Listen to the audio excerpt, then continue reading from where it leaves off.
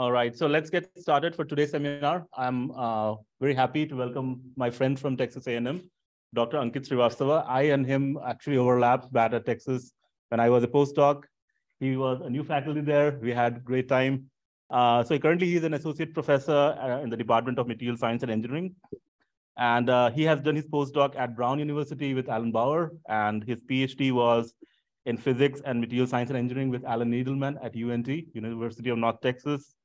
He has several awards in his name. His main area of research is mechanics of materials, that is parent discipline. He has several awards to his name, including the ACS PRF Doctoral New Investigator Award, the SME AMD Foundation Award, the NSF Career Award, the 2022 and 2021, the AISI finalist medals, and more recently, the TMS AIME Robert Lansing. So with that, I welcome Ankit, and the floor is yours. Thanks. Ankit. There is a similarity in our names, but there is a very subtle difference between me and Kumar. My first name is Ankit and his last name is Ankit. So if you, when my students call me Dr. Ankit, I said that would not be right because you would have to call me Dr. Srivastava or just call me Ankit. But calling him Dr. Ankit will be actually right because his last name is Ankit. One full layer within a hexagonal crystal. So it's a simple hexagonal structure. You have A layer, MX layer, A layer, MX layer. Now this MX layer can have different configurations. So you can have 2 layers of M and 1 layer of carbon, or you can have 3 layers of M and 2 layers of carbon. So you can have different stacking sequence. What we're going to call it a 2-1-1. That means 2 layers of M, 1 layer of A, 3-1-2, 4-1-3, and so forth. Okay. It's not that complicated in this own way, but now this layered structure. Yeah. All right, the layer structure gives you a nice problem. Now, if you have the layer structure like this is a single layer of metal. This is MX, which is pretty much like a carbide. You know, carbides are strong, they're covalently bonded material, they're a strong bond.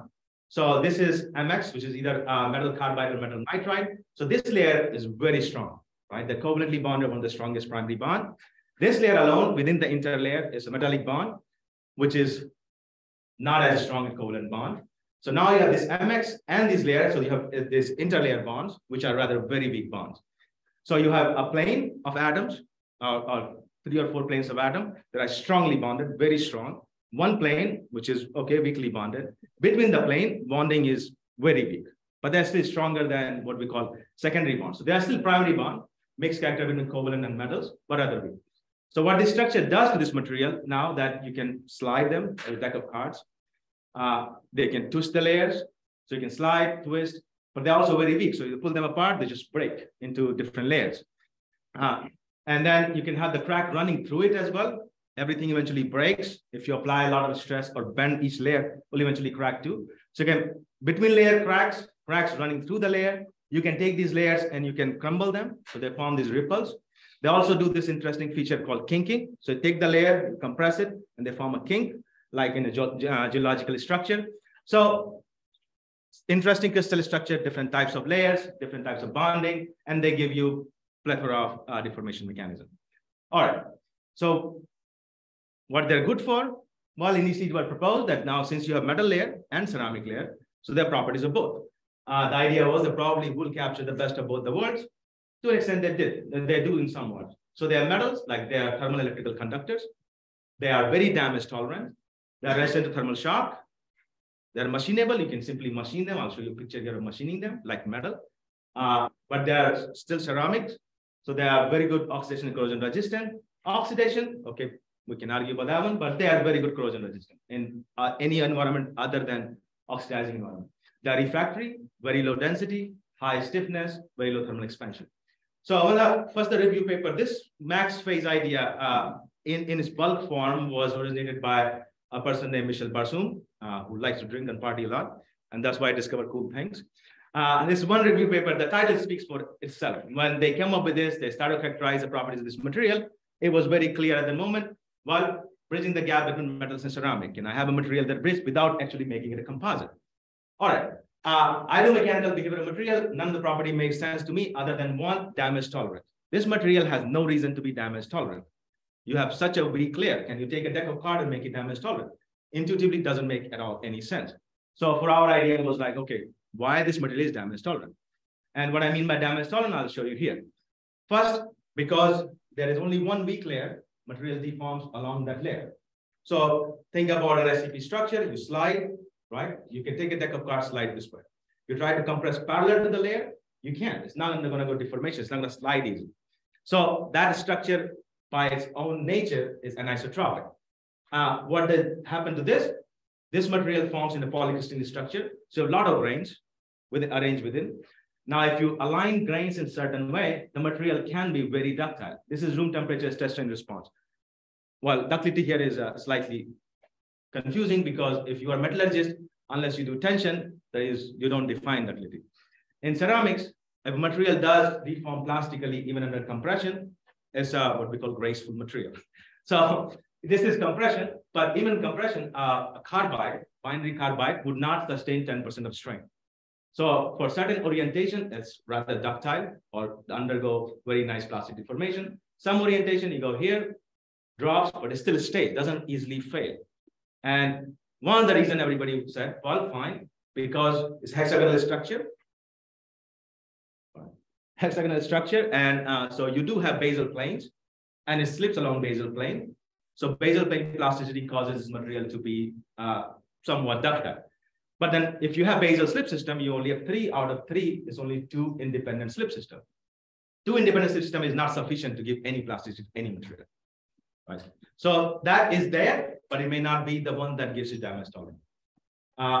But even if you have slip, I just mentioned that these layers are very weak. Right? The interlayer bonding is very, very weak. So why the material is damage tolerant? In polycrystalline form, this is a material at room temperature loaded in compression, and it didn't break into pieces like most carbide, like all carbides and nitrides will do. It stayed intact with a lot of damage. Damage tolerance doesn't mean the material will not have damage or cracking. It just means you will have crack, they will not connect to each other, and the material will not undergo catastrophic fracture.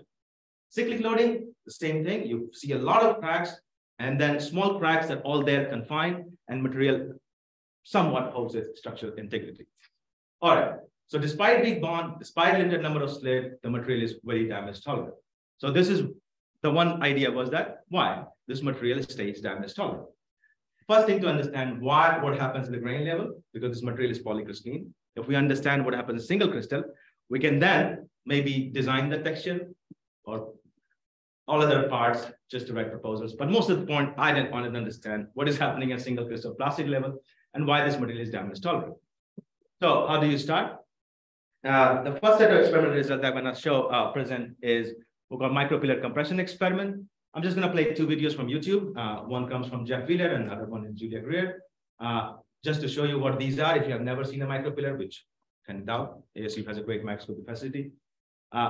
You take the sample and you take the ion beam and you bombard the material with ion beam and you create a tiny pillar. I say that in this case, a diameter of 1 micron, height of say 2 micron, 3 micron. Then you put it inside a nano indenter and you take a flat punch indenter and you compress it. So you're basically doing a smaller scale compression test. What you get is the force displacement response. You normalize them in the cross-section area, and now you have engineering compressive stress, compressive strain response. So we said, okay, we'll do that, but we were not the first one. A couple of papers were already published when they tried to do pillar compression experiment of max phases. These are very expensive, very sophisticated experiments. So of course, the early papers were focused on 1 grain, 2 grain. So they didn't really build up much onto understanding the orientation dependent response. How do you analyze 1 slip system, 2 slip system, cracking, and all this? So we took these, we had the idea of like, okay, we're gonna build a large set of data in single crystal. So this material is a polycrystalline again. Like when I'm giving example of deck of card, you're just thinking 1 deck of card. Just think about a bunch of deck of card arranged in the grain. So, and this crystallizes like this brick. So it's not a typical metal or ceramic polycrystalline grain structure. The grains are like really long, like brick. And we make this material through simply sintering. And then once the material is made, we anneal the heck out of it to grow the grains as much as we can. So we can make pillar out of it. So we have this. We know the grain orientation. Now I'm going to go and just, or my student went and start making pillars in each grain. So we can take this grain, we know the orientation, we build a pillar, and we'll deform them. We had some more knowledge than the videos I showed, so we made large pillars. If you make smaller pillar, you get what we call a spurious high strength, or smaller is stronger effect. But we know if we make a pillar which is greater than 5 micron, 10 micron, you don't have to worry about size effect, and you may, luckily enough, capture the response of the bulk from that tiny pillar. So we made reasonably large pillar, spent a lot of money making this whole large pillar. Milling large pillar is not that easy, but we got to make really nice cylindrical pillar with 10 micron diameter, 20 micron height from multiple grains. So this example is of one max phase, where M is titanium, A is aluminum, and carbon. So this is titanium aluminum carbide, and stacking is 2, 1, 1. All right. Then we have the orientation at CP. You get the three Euler angles, Phi1, Phi, and Phi2. Phi tells you how the bezel is oriented, but you also need to know how the slip direction is oriented. Slip occurs on the plane in a direction that lies on the plane. Since SCP doesn't inherently has an orthogonal basis, dealing with vectors is not easy. You need orthogonal vectors. So when we started getting experimental results that didn't make sense. So we started to go back and check out math. So I'm going to present a bunch of equations. Maybe you find it exciting. If not, all I'm going to convince myself that I didn't screw up in doing the analysis. So this is my pillar. I know the orientation of a bunch of pillars. They all have names. B will be blue, Y will be yellow. And all I'm interested in finding the orientation of the crystal with respect to my loading direction.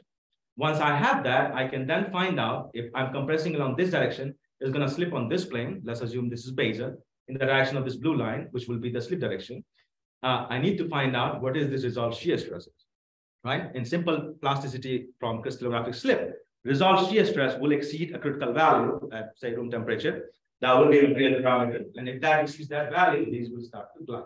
Right? All right. So we started that. Okay, so you start with this, a priority that material only has a bezel slip system. All right. Is it okay? Okay, so you only have bezel slip system. This is your bezel plane, 0, 0, 0, 1, 0001, and this is your slip direction, 1, 1 bar to 0. You take these, convert into orthogonal basis. 0, 0, 1 is straightforward because bezel plane normal is 0, 0, 1, so there will be simply 0, 0, 1. IJK, single vector. 1, 1 bar to 0, you have to do a little bit trick to convert them to orthogonal basis. But it's something that we started to the math. We just went sure to find the math is right. And all we found that a lot of people dealing with SCP do it wrong. So we're like, okay, fine. We have to rederive, start from the forefathers of crystal plasticity and build it again. All right, so this is what you will get. You will have your unit vector for plane normal, you will have unit vector for slip direction, which now needs to be rotated with these 3 Euler angles, and you find the resolved shear stress, or what we would call a Schmidt factor for now. I'll just skip this math, not that big deal. You get the rotation tensor. This is standard. You can find it in any EBSD manual. That's not a big deal. Then we got our Schmidt factor mu, which is nothing but the 2 angle, cos phi and cos psi. And this factor, when multiplied by my loading stress sigma, or force, anyway, sigma times this mu will give me the resolved shear stress tau RSS. All right. So once I have that value, I'm going to show you a table. I hate tables, but just to highlight, we made pillars knowingly from different orientations such that we got the value of the Schmidt factor 0, almost 0, to 0.45.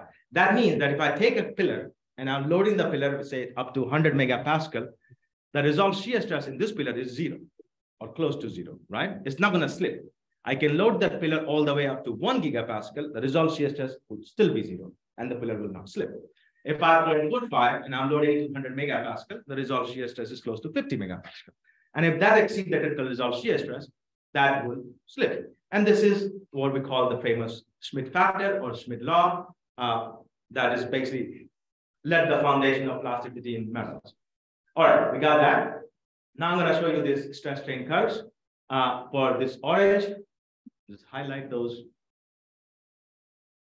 This is Y1, which is Schmidt factor of 0.44, Y3, 0.45, and O1, which is 0.27. So you see the pillar that has lower Schmidt factor start to show yielding plastic flow at higher stress because the resolved shear stress is not felt yet, right? So this start to undergo plastic flow at higher value. This one start at lower values. These two started closely, but they bifurcate after large deformation. And this is how my deformed pillars look like. Once we've deformed, you can see these slip lines. This one is like a deck of poker chip, compressed, and it slides in a discrete fashion, like sliding of poker chips. All right, we got this, but this is still not a metal. Just because it looks like slip doesn't have to be slip, right? So what you're gonna do to find out is it slip or not? Well, first let's just look at how it looks like, right? All right. So we just start to image this whole thing. Is it cracked? It's just like a deck of, when a deck of cards slides, it's not crystallographic slip. They just slide because they have no interaction. It's a decohesion, it's just sliding, right? So we start to look at, just keep rotating, look at how does it look like. Well, it feels like a slip. It's nicely attached, is not stuck here. So it's still deformed, slid along the basal planes, but it's still there, right? So it looks like, okay, it's probably underwent slip, not some kind of deck of card type cohesive sliding. Second proof, without going to a TEM, because we didn't want to go to TEM, so I have no idea of TEM, we started to do polishing. All right, so we started to polish. If a crystal undergoes crystallographic slip, right? We have full dislocation. The crystal structure will stay the same.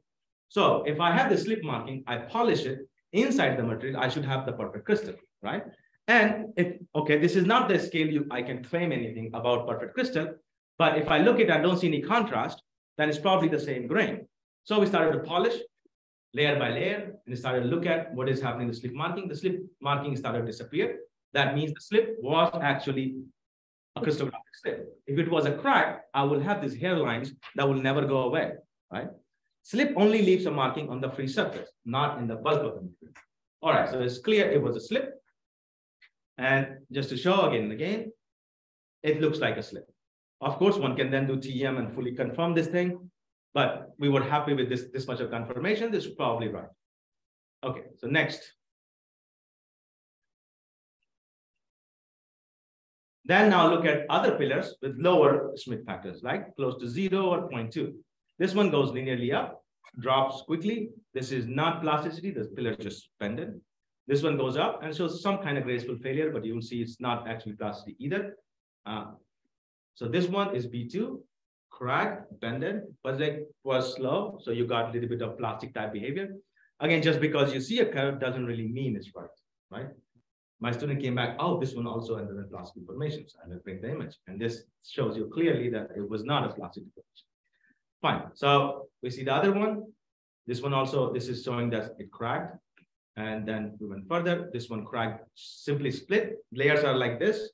You take a piece of wood, you take an axe, it breaks into 2 pieces. That's pretty much it. Instead of axe, it was a punch I was compressing.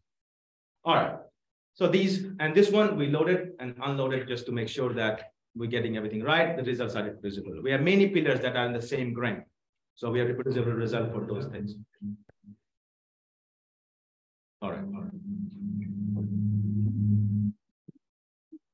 I need to mute myself. This is nice. You get.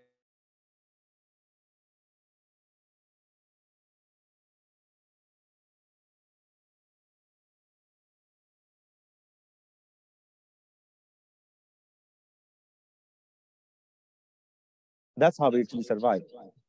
See?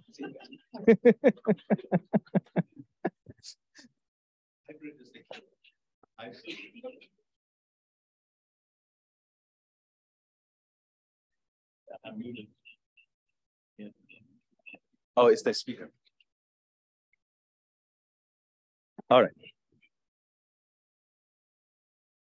So this is just a bunch of these test and curve. When I look at this is a linear portion, I can then go back and find the yield strength of each pillar, right? Which is deviation from plasticity. Again, remember, we're doing a very small scale test. It's not like an MTS machine. If you have done tensile test, you get a better clear signature. These ones, we never get any clear signature. So, but we can cook up something and find a yield strength. We did find some ways. So we identify the onset of nonlinearity and we're gonna call them yield point per pillar, all right? Now, I have these pillars with this Schmidt factor. I know these yield points. So let's look at what's going on with 2 pillars, the yellow and the R1 red. Once we have these two pillars, this one, R1 yields at 295 megapascal and Y2 yields at 42.3. I know there's Schmidt factor. I can multiply Schmidt factor to this value and I should get one unique number of critical resolved shear stress. That is the material property. So I should get just one, which in metallurgy will depend on the Pulse-Nabarro stress barrier. that is the property of the structure itself. But if I do this R1 pillar, I get a different value. So for Y2, I get 18.6 megapascal. For R1, I get 97.6 megapascal. Big difference. This number should have been the same. That was the Schmidt law. That any given time, you take the stress, multiply the Schmidt factor, it must reach a critical value, which is a material property for plasticity to occur. All right, so it doesn't follow classical Schmidt law. Fine. This is why I was showing maths, because when I make this claim that doesn't follow classical Schmidt law, metallurgists will yell at me. All right. So what it does, this is the pillar I'm compressing. These are my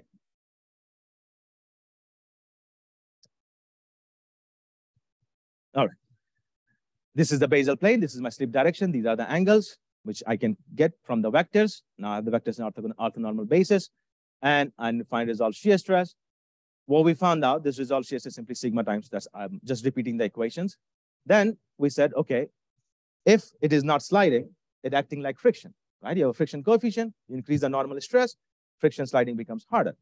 For lack of anything, we just said, okay, fine. There's a normal stress. If I apply sigma, there's a resolved shear stress, there's normal stress.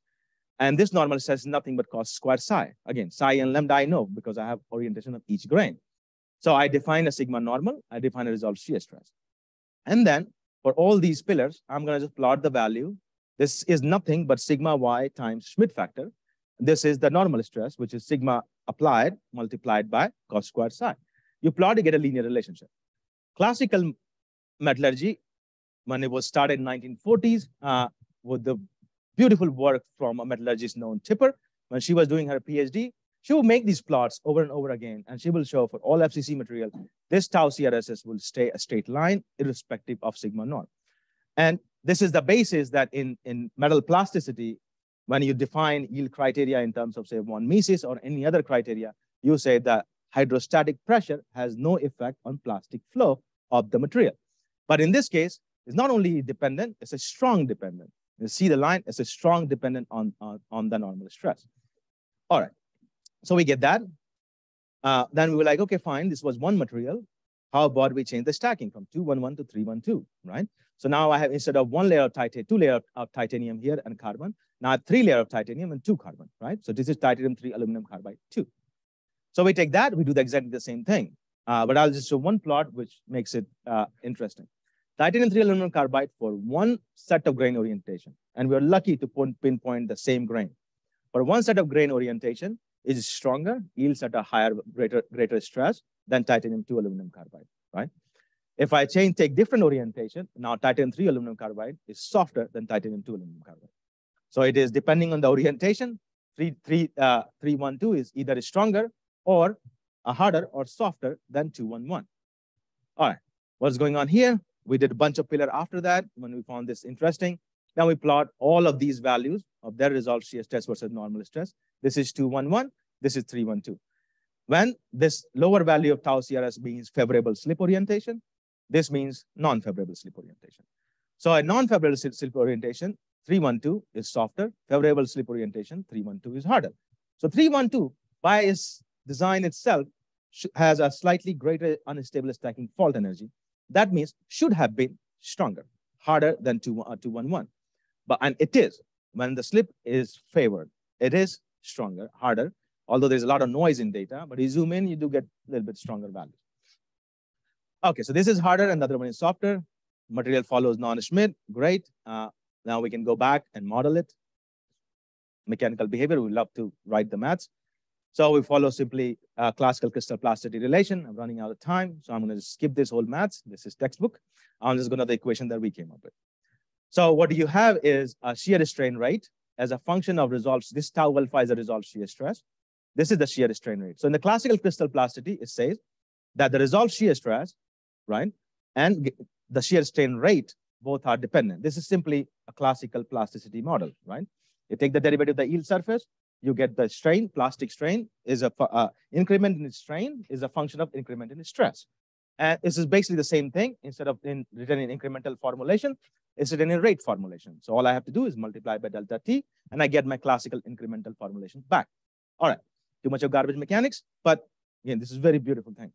So now you have this on the denominator, you have your hardening, G alpha. Now, if you take this G alpha and say, okay, this has now two terms. First term is classical hardening. Second term is non-classical hardening. Now, classical hardening will depend on cumulative plastic strain. Strain hardening in metallurgy comes from dislocation accumulation. That's accumulated plastic strain. So we take the classical relation and simply write it that this G, the rate of evolution of this G, is a function of cumulative Taylor cumulative shear strain. You can rewrite this thing in terms of a classical sigma epsilon notation too, but here we're writing slip system by slip system. Now this one, which is non-classical hardening, we cooked up this term as a function that depends on the stress. Now this was in a way beautiful and confusing at the same time. Hardening depends on the imposed stress. That means it's only active when I have a stress active. If I have no stress, it goes back.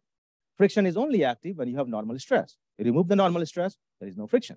Just because there are a friction coefficient between two blocks doesn't mean there is a friction unless you apply a normal force. And then you try to slide it, right?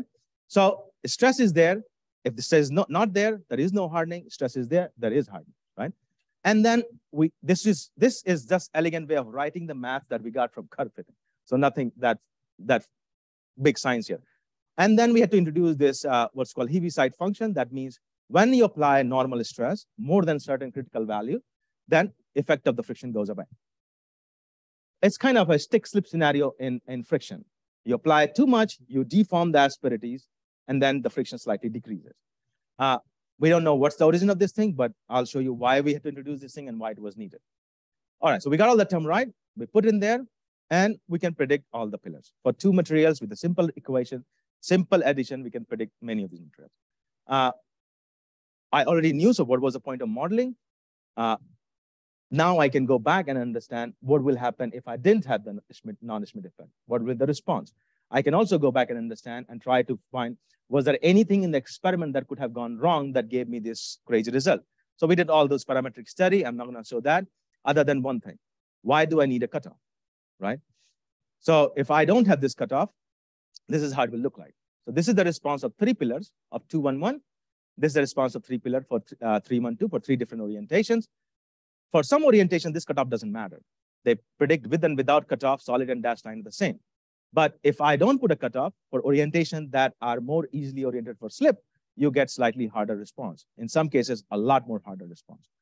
So the material follows a non-classical pattern where one component of hardening depends on imposed stress, but it has a cutoff value. If you exceed that, that hardening should vanish. What's the physics? No idea. But the math must work out that way to give you the realistic experimental observation. That's it. All right. Then we okay, the material had big bonds. Some of the pillar cracked, right? So let's look what was happening to these pillars. We had these planes. This is the slip direction. I apply stress. Once I apply stress, the elasticity will give me strain. Now remember, these are free surfaces, right? So stress is only applied on the surface. And in this direction, I have zero stress. So I cannot have a stress for it to break. But I will have a strain because if I have zero stress, I must have the Poisson strain, right? If I have zero stress, I must have the strain. If I have zero strain, I must have the stress. That's the difference between plane stress and plane strain. All right. So I can find the strain from continuum mechanics. That will be sigma and that Poisson ratio, but this is not an isotropic material. And an isotropic strain would also not work because the separation of plane. So we said, okay, what am I going to do? I know the stress applied. I can just say applied stress is 1 megapascal. Take the compliance tensor and find the strain normal to the basal plane. So this is my strain tensor that I get by taking an isotropic elasticity. Then I get the strain normal to the basal plane. And then we plot this value as a function of the cos squared psi, which is this cosine squared of this angle. And see, there's some pillars orientation for which I have a positive value. That means they are trying to separate. Some I have negative value. Again, this is just shows that tensor works very nicely. This was the intuition we already knew. But anyway, it was not bad doing it. So if the idea why I want to show this thing is that this should have worked, right? It's the tensor. I rotate the tensor, I must get positive strain for it to break. But what I want to point out, even if you have a strain slightly greater than 0, a little bit positive, this thing breaks. So if you are applying deformation that activates slip, it slips, beautiful, right? But if you have slightly bit of tension normal to this plane, this thing just breaks. So again, why the heck this material is damage tolerant? slip was there. I got some scientific outcome out of it that the material follows non-Schmidt. Cool, great, fine. As a metallurgist, I was very excited. But then I also know a lot of other metals do not follow Schmidt law. But this material breaks so easily. So why this is damage tolerant? All right. So we were not done there yet. So if the values are positive, it breaks. The negative is you're compressing, it just can't break, right? So what is happening? In a polycrystalline material, when I look at these, a lot of damage, material stays. Each grain start to crack and it stays.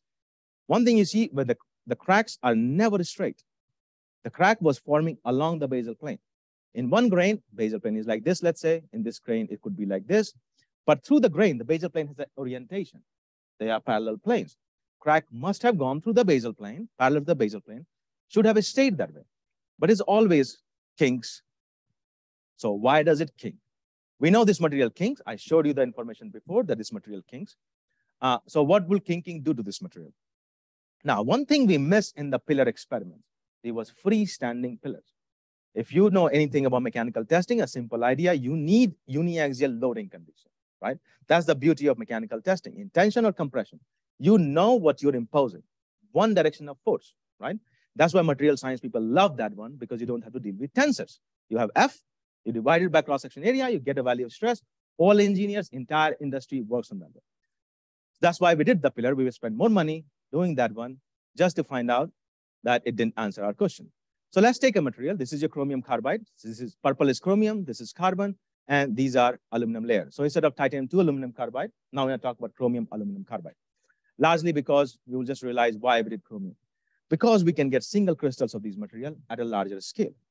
So now I can get single crystals of material that are 2 millimeter by 2 millimeter cube, just showing that this is 1.5 millimeter.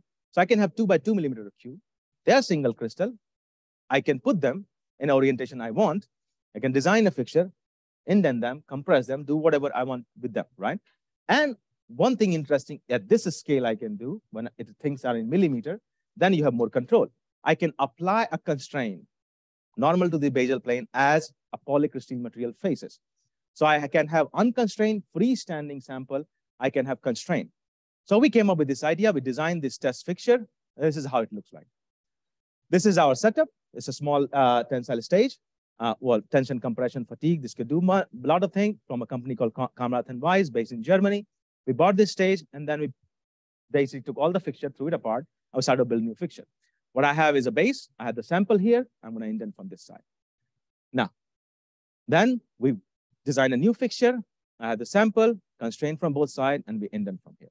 You see, I can move this, and there is an epoxy layer between them to compress. Why epoxy layer?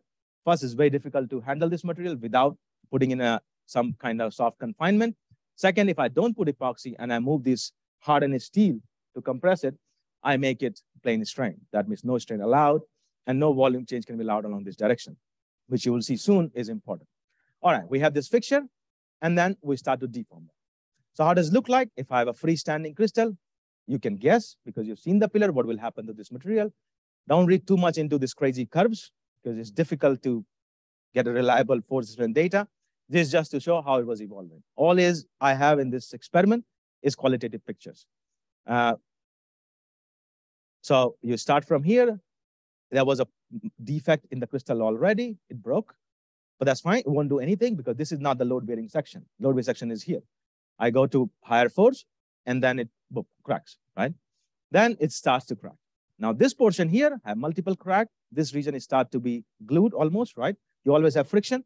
So this friction region is constraining this thing from moving further. And then what you see, if you zoom in here, you start to get these buckled ligaments. So you get multiple crack, boom, boom, boom, boom, boom. And each ligament start to buckle, right? They're just buckling. And they all buckle. Then we removed it. Once you remove this thing, all you get in the end is 3 broken pieces. This piece, this piece, this piece as a whole, this piece, and the piece that was separated from this side. And if I zoom in on this piece, this is a polarized light image, single color almost. No, we did EBSD too. It was a single crystal before, it stays single crystal. No change in orientation, nothing. All these things is snapped back. So when you zoom it at this location, you will see hairline cracks, but everything snapped back and the material was again done. All right, if I do constrain, now I'll start to look at the images. Now load progressively, keep doing one by one. You see this one crack start to form, then you see multiple crack. None of the crack besides this pre-existing defect that crystal had, it started to grow. They form these cracks, see a bunch of crack, parallel cracks, and they're all in an inclined band. And you found more and more crack, but none of them grow through the material. All I did was put a thick layer of epoxy and apply a constraint. They all just started to go. And if you monitor this one yellow arrow, it's a crack, opens, grows, opens more, and then starts to close, and it's gone now. So it started to grow, open, and then it started to close, and by the end, it was gone. Then we finished the whole experiment all the way up to very high deformation, took it out, and we did the polarized light. This is how it looks like. A single crystal became polycrystalline in a room temperature experiment. It was not ECAP, it was not metal, it has only 2-slip system, and it became a polycrystalline material. This is simply a polarized light. Of course, it's not sufficient. So I'll show you EBSD to confirm that the initial single crystal became a polycrystalline material during deformation. But just look at it, what was going on. These hairlines are some of these big cracks that were forming. They closed, but they're still there. So you can see them as a hairline. This is an eye-shaped polarized light. So there are 2 different grains here. Now, we put in SEM, we look, there are cracks. They're not opening. This image is taken when the sample was taken out of the fixture, completely unloaded. So residual stresses should have snapped it back. It was still pre-existing crack, but it stayed held together even stronger than it was before as a single crystal. So now we start to look at this. Look, there's some cracks left along these lines. You have few cracks now and then, but not everywhere. All right. You can then draw these lines. Look at the boundary. The boundary in this case is alpha equals to 35. This beta here is 15. So this alpha is approximately equal to 2 beta. Now, this is important. This alpha and beta relation is important. We'll talk about this soon. This structure then confirms that this is a kink band, which started in late 1800s, where you take the geological material, you compress them. In the earth crust, you have confinement, and then earthquakes come, and they basically compress them. So this is the earth confinement. This is, say, earthquake, and they just crystal kinks. And these are kinked structure, right? So this was observed before. It has been seen in composites. Every time this happens, other than the earth crust, this is assumed to be a failure mechanism. An engineering composite, compressed, kinks, fails. So this case, we see it. The crystal at least didn't fail. Now, going forward, just to show this was indeed polycrystallization, this is an EBSD result. When I show you these orientation map, to draw a line, you can plot the orientation hexagonal schematic of P, Q, RS. This was my initial crystal. So even if I have formed a bunch of these kink grains, I still have regions that are still the original orientation. And then you see these 2, right? If you just look at this Q and R, if in this large 2 by 2 millimeter crystal, my student went and did 1 EBSD and came back, the conclusion was this is a twin. You look at this is a twin. Unless you start to do more and more and realize that was by 1 chance the orientation matches a twin orientation. So it is no way twin. So repeated experiments again and again. All right, then we can look at why this is rotating. Whenever it rotates, the Schmidt factor in that grain increases. So basically, it's trying to rotate to initiate plasticity. The planes were like this. I'm compressing. There is no driving force for it to slip. It kinks, cracks, kinks, and now it has a driving force, and it will start to undergo plastic deformation. All right, that's not that a big deal. I'm already ended. I have 20 minutes.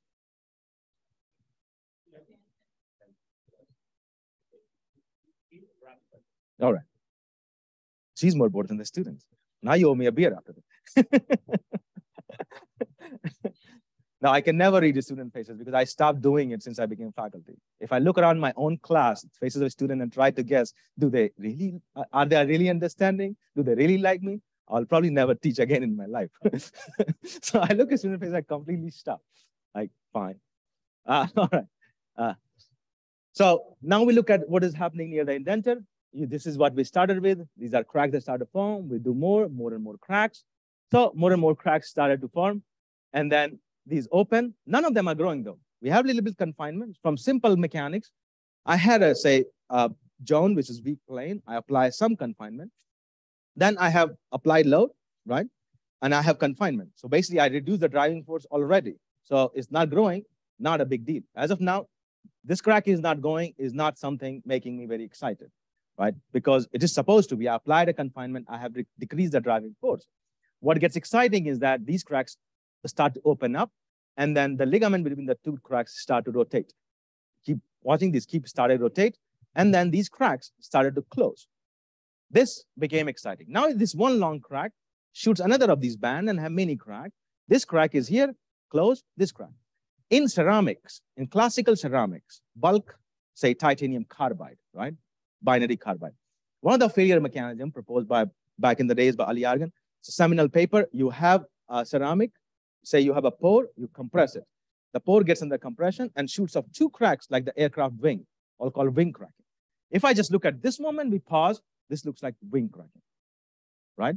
If I had not seen this crack before, that this was a straight crack before, and I just look at this point, it will look like wing cracking. So basically what I'm saying, when you start to do an in situ experiment, you start to see things, you start to characterize things, and you can believe whatever you want, right? Just if you don't look at more. So just look at here, this is a wing crack. A classical paper, a beautiful paper, I can go and cite it, and I can get done with this one image, calling it wing crack. All right, so these are the crack forms. This is the crack that started to separate away. So now it's clear it's not a wing crack, right? It was initial one big crack. The material between this crack starts to rotate, close the crack, the portion that lied within the band, I continue to close. And then this thing will start to expand. The boundary started to expand. So let's agree, we're gonna call this king band. A king band started to form, it opens up. And then when the king band is forming, the crack that lies within the king band started to close. So crack formed, ligament rotated, kinked, a king band forms, and it started to close the crack. All right, so we can then go back and draw all the angles, right, for each one of them. So this is alpha equals to beta. This is alpha. Now alpha is increasing, beta is kind of increasing slowly. And at this point, alpha is actually equal to 2 beta. Now, I'll come back to this, why this is interesting. All right, let's look at more, because I just got 10 minutes. So let's look at more images. This was a plain gray piece of material. Oh. Okay, so I didn't really get 10 minutes. I think at one of the MRS meetings they had, the speaker went over the time, they will start to play music. Very loud music to stop them. All right. So this is it. I'm not going to go too much. Don't worry. This is almost it. So you look at it, you found these cracks, they're always inclined, right? So are the crack, initial crack that was coming from the indenter, this is we're looking far away from the indenter. These cracks might be forming because this band is forming. The material wants to form the band, and thus it is forming crack. The crack that we saw first near the indenter were the cracks that it has to form because there's nothing else it can do, right? You're deforming it in a direction that it can't do anything. It can slip, but I'm still going to deform the material, so it has to do something. These cracks? No, this is slightly away from the indenter. Are those images from exactly the same area of the sample, just separated by distance? Yeah. So I have, let's say this was the sample. I have my indenter here, indenting. And when I'm indenting here, the initial image I showed you was just beneath the indenter. This one is slightly below that. So it's forming band like this. So this one, we're capturing a band that just happened to start. So this is, indenter is far away. So basically the huge gradient of loading that would have built up because of indenter is not building up here. And by indenter was cylindrical, right? So cylindrical indenter, I'm indenting. And then it starts to form these cracks. So these cracks are probably only forming because the band wants to form. And that was the beauty of this band is. I'm just gonna do all the angles and then go back. All right. This is my last attempt. After this, I'll just.